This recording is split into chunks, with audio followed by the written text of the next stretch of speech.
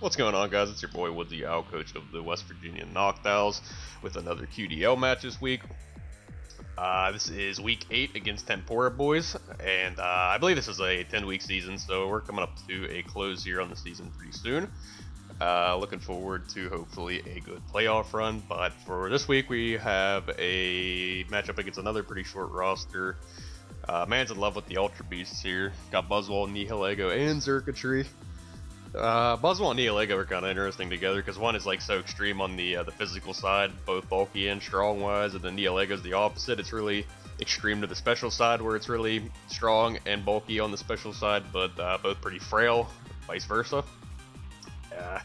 Generally speaking, he has some pretty good hazard control. He has a lot of defoggers, and Gliscor is really the only defogger you need. It's one of the better ones out there. Nihilego and Gliscor are also both pretty good hazard setters, as well as empty box down here.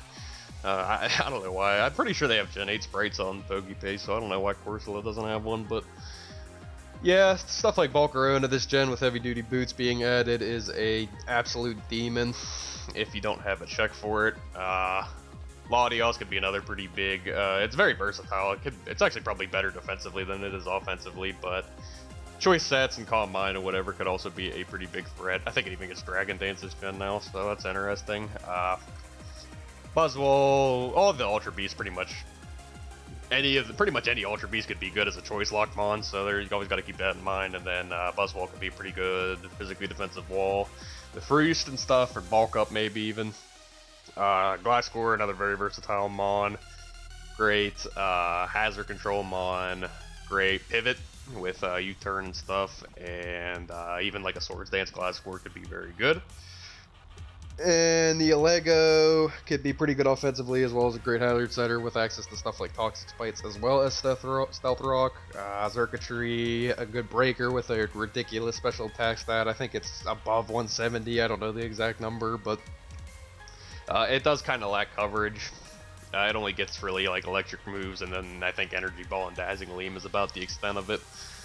So threatening, but not that threatening. Empty box down here kind of just infinitely walls any physical attacker you ever want to bring against it. So of course it is always something you got to be prepared for. And Toucannon is a high key threat, like not even capping. It has like 120 attack or something like that, and with normal spam, skill link, and whatever, it's actually pretty good. I think it gets like Bullet Seed and Rock Blast and stuff for skill link, so, and Brave Bird, so actually a threat, not even like joking. So going into the plan here, we got especially defensive Heatran with enough speed investment to guarantee outspeed that Toucannon if it is running Adamant, which I don't think it's going to be running a like Timid or anything like that, but especially defensive Heatran is one of the best checks to Volcarona in all of Pokemon, so of course I'm going to be bringing it for that. But it also kind of doubles down as a pretty good check to Nihilego, and it could be a good check to Latios, even though Latios does have access to the Aura Sphere now, and I think it always had Surf before too, so it doesn't hard shut down Latios, but it's a good extra option there. And generally speaking, it's just going to be doing annoying things, spreading toxics around, magma storming everything and trapping it with it. Magma Storm plus Flash Cannon is really just pretty good coverage against his team, so it is a pretty standard Heatran set this week. Another semi-standard Bulu set. I think especially defensive Bulu has been pretty standard for me this season, along with like player up plus high horsepower coverage, because it really does kind of just hit everything. So on top of that, we have Taunt for that Corsola, because even though Corsola doesn't resist player off or anything, it is going to be swallowing them up, especially since I am a defensive set, so Taunt is going to be shutting down any like Strike Sap or Will-O-Wisp shenanigans it wants to go for. But the reason I'm running especially defensive Bulu is for the likes of Xurkitree, as well as it is a better check to Latios than Heatran is probably. So, yeah, and it could blow both of those things back with respective player ups and high horsepowers and everything. Going past that, we have a fast support Crobat set running Mono Brave Bird because it is pretty spammable. His only switch-ins really are Nihilego and Xurkitree, who are both pretty frail. I think they both take like about 40% from Brave Bird anyway, even though they do resist it. So past that, we have Taunt again for that Corsola, just because Corsola is such a physically defensive threat that I do feel like all my physical attackers, I have to be prepared for it with that Taunt. Heavy duty boots to be able to come in and not take damage from Stealth Rocks because it is my defogger this week, and I don't think I could really come hard in on Nihilego, so there's a good chance I'm actually going to have to switch on Stealth Rocks. So I always want to be able to get those fast defogs off and stuff. Also, pretty much my best Buzzwole check for the week, even though Baloo does also check Buzzwole pretty well. Past that, we have Choice Specs Greninja, who also outspeeds his whole team along with Crobat, and Choice Specs Greninja is an whole threat. He doesn't have a switch in at all for this Mon. His only Hydro Pump / Surf switch in is Latios, who takes so much damage from Dark Pulse. And then going the other way is only Dark Pulse switch in and Buzzwole, who takes so much from like Hydro Pump and Surf and whatever. So he doesn't have any good answers to Greninja really, other than maybe like a Scarfer or something like that. But past that, we do have Water Shuriken just in case he wants to run like a Scarf Circuitry or Buzzwole or something like that, or in case he gets set up to +1 with a Quiver Dance on Volcarona. Water Shuriken is a pretty good option for revenge killing that, and so on. After that, we have a pretty standard defensive Swampert set. Does the same thing it does every week, like Scald, High Horsepower, Toxic, Stealth Rocks. Haven't really gone off the beaten path with those 4 move slots too often, but we aren't running leftovers this time. We do have a Rindo Berry just so that I will be able to eat a Grass Knot from Nihilego, because it's a pretty good check to Nihilego without it running Grass Knot, so if I don't have to worry about Grass Knot, it's pretty good for that. Same thing with Circuitry. Very good for walling Circuitry if I could eat an Energy Ball with the Rindo Berry, and I could blow both of those things back with the High Horsepower. But generally speaking, this thing is more just here to click Stealth Rocks. And then finally, we get into our Adamant Choice Band, Haxorus. If you're looking for his Outrage switch in, it's in next season's draft, because it sure as hell isn't in this one. It is a guaranteed kill if I get this thing on the field, pretty much. But yeah, after that we have Facade, just in case I do get burned by like a Flame Body Volcarona or something like that, and First Impression is just there for, you know, priority option. But realistically, I don't have to do anything with Haxorus other than just click Choice Band Outrage, because if it's on something that's slower than it or whatever, it could eat a hit from whatever is in on the field or whatever, it pretty much just gets a kill if I could get this thing on the field. So, getting into the game here, I do decide that with the team that he brought, no Volcarona, which I'm actually not that surprised by because I do have Heatran, but looking at his team, like Swampert isn't really that important long term, so I figured I could just lead with it and maybe get my rocks up, because it does have like an okay matchup against everything on his team. The only thing I really like need it for would maybe be like Gliscor, but I know that I could always just kill Gliscor with Greninja anyway. So I am going to lead Swampert as he does lead his Nihilego. Knowing that he very well could go for a Grass Knot this turn, I know that I could only eat the Grass Knot one time with the Rindo Berry, so I'm just going to play it safe and go for a High Horsepower rather than get up rocks or anything. As he goes Corsola, I know that I could get in Greninja pretty much for free here, because Corsola's not going to be scaring it out with anything. And I do want to get my Greninja on the field as much as possible, so I do just go hard into it. I click Surf here thinking that Dark Pulse was pretty obvious, and I thought that he was going to go into his Buzzwole. And I know that this Corsola can't really do anything to me anyway other than maybe get up Stealth Rocks, which he does opt to do. I'm just going to keep clicking Surf because I don't really have any reason not to. He's not getting anything back from Strength Sap as he does go into Buzzwole here. Now, I switch out here. This was a misplay on me because I didn't notice the leftovers that he got, so I was scared of it being Choice Scarf, but I mean, obviously he wasn't Choice Scarf because he was leftovers, so I should have just stayed and killed the thing, because then Dark Pulse would have been so free for the rest of the game.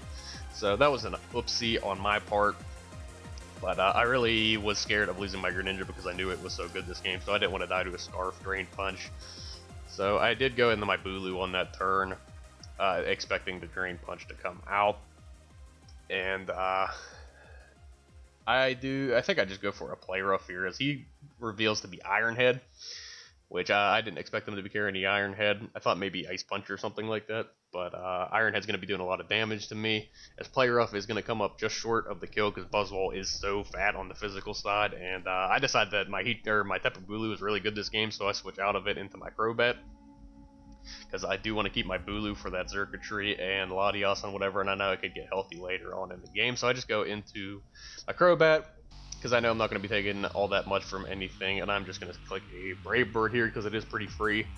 Although he does go into his Neolego, who takes it pretty well and is going to be getting a lot of recovery from Black Sludge and Grassy Terrain. I don't want to lose my Crobat just yet, so I'm going to go into my Heatran on the Power Gem and pretty much eat it up and get a bunch of recovery back from Terrain and leftovers and such. I think that Flash Cannon looks pretty free at the moment because his only switch in is really Xurkitree, and I don't know that Xurkitree really does much for him anyway, so I'm just going to click Flash Cannon as he decides to stay in and click a Power Gem. I do get a crit on the Flash Cannon. I don't really think it mattered all that much because I was going to be KOing him anyway. And he gives me his Neolego in exchange for getting Toxic Spikes up. So I'm kind of okay with that because I know I have a Defogger in her back. As he goes Gliscor to Revenge Kill me. I don't want to give him Heatran just yet because it could be pretty good. So I'm going to go into my Crobat as he reveals to be a Swords Dance set. Now I went into Crobat because I knew I was going to die from any unboosted hit from Gliscor, so I thought I would be okay doing that. But at +2, he is going to blow me away with a Facade or a Rock Move or whatever he wants to go for. Knowing that I don't really need Crobat this matchup, I just want to get my Defog off, so I don't have to deal with hazards all game. So I do just give him my Crobat here in exchange for getting a Defog off. And this Gliscor could be pretty threatening to me because Facade plus Earthquake is very good coverage against my team. But I could always go into Greninja and threaten a Revenge Kill because I am going to OHKO him with Surfs. So I do just do that and click Surf. Again, he makes a switch into Xurkitree. I was scared that this thing was also going to be potentially Scarf, so I make the switch because I am very scared of losing my Greninja. But as you'll see here, he clicks Energy Ball on my Bulu and does just about nothing. And reveals that he is also not Scarf, so I know that he's probably not running any Scarfers unless he has Scarf Latios, which I didn't really expect, but yeah, so I could pretty freely just click moves with Greninja. Knowing that he's doing no damage to me, I could just get my Bulu healthy again for this game.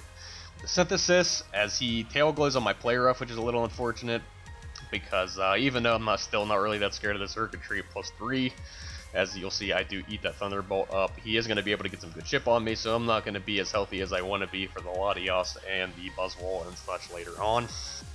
But I do still have a decent bit of health there, so I do think that Bulu is going to be doing something for me later on. So I switch into Heatran on the Buzzwole, knowing that I am even going to live a Drain Punch if he does go for it, and I thought he was probably going to click Iron Head, but I didn't. I knew that I was going to be able to outspeed this Buzzwole because he is a defensive set that I knew from Calcs at this point, and I would be faster than it, so I clicked Magma Storm because it was pretty much going to be doing a bunch of damage to anything on his team as he decides to stack his Corsola, because Magma Storm plus Flash Cannon is going to be doing enough damage to this thing. And at this point, 30% Heatran isn't really going to be doing all that much for me this game, so I am just going to sit here and let him take me out with his Gliscor. And I wasn't going to let him set up for free there, so I was just going to give him my Heatran, as I decided to go Haxorus this turn rather than Greninja, because even though Greninja would have been able to OHKO this Gliscor, I knew that it was going to be a 50-50 if I went into Greninja if he was going to go Latios or Buzzwole. So rather than create a 50-50 for myself, I wanted to take my guaranteed kill by going into Haxorus here, because I knew that he wasn't going to be doing anything to me with Facade. 39% is early enough to scare me, so I know that Outrage is going to get up a guaranteed kill here. So I do just that and click Outrage twice into this Gliscor and get my kill. Again, Greninja is pretty much a guaranteed win at this point, so I don't really feel like I have to make switches and stuff, because I didn't want to let him get set up with anything, so I just stay in with my Haxorus as he kills me with Ice Beam. I go into my Greninja to Revenge Kill here. I don't have to make any plays, so I just click Dark Pulse. I do get the flinch, which I don't really think mattered all that much, because I knew that Latios pretty much wasn't going to be able to do anything to cripple my Greninja anyway. I wasn't going to be able to OHKO it with any move. I don't even think like a Specs Draco Meteor OHKO'd my Greninja. So I knew it was pretty free to just sit there and click Dark Pulse, so which is why the flinch didn't really matter all that much. I think the only thing that maybe could have been a little scary was like if it had T-Wave or something. I think Latios gets T-Wave, but he revealed, I know that after the game, that he did not have T-Wave, so it did not matter. As I click a Dark Pulse as he goes into Buzzwole here. It is a roll to two-shot it, but I decide to not take the risk with the roll because I could just come back in later and click Surf and get a guaranteed win, which is why I pretty much sack my Bulu here, because I know that my Grassy Terrain recovery isn't going to be giving him enough Recovery, I know he's still going to die to Greninja the next turn on a Surf, so I am just going to give him my Bulu to get the guaranteed kills here. As I go into my Greninja now to revenge kill with Surf, this is a guaranteed kill, so I just have to click it twice because his Latios is all the way down at 15%, and this is going to be a wrap. We are, again, still undefeated. We are 8-0 now on the season. Still trailing behind Seth, and we're in second place because Seth is also undefeated, and you know, I usually get like 1 and 2-0s against my games. His differential is way higher than mine because he 5-0s everybody or whatever, but with this win, we did actually secure ourselves a bye week because the top 2 seeds of the league do get a bye week in the playoffs, which is really nice. So, you know, the next 2 games don't really mean all that much to me unless I want to try to go for that 1 seed, which you know, I don't really think I care that much as long as I get the bye anyway. And I think I would probably have a hard time catching Seth anyway unless he loses a game. But because those my next 2 games probably don't matter all that much, I'm probably going to be bringing in some funner sets. Still going to play to win, of course, but I do think I'm probably going to get a little bit more loose rather than just running, you know, like a bunch of choice specs and fat sets or whatever. I'm probably going to try to get a little creative with my sets. So look forward to that next week in week 9, and we will see you then.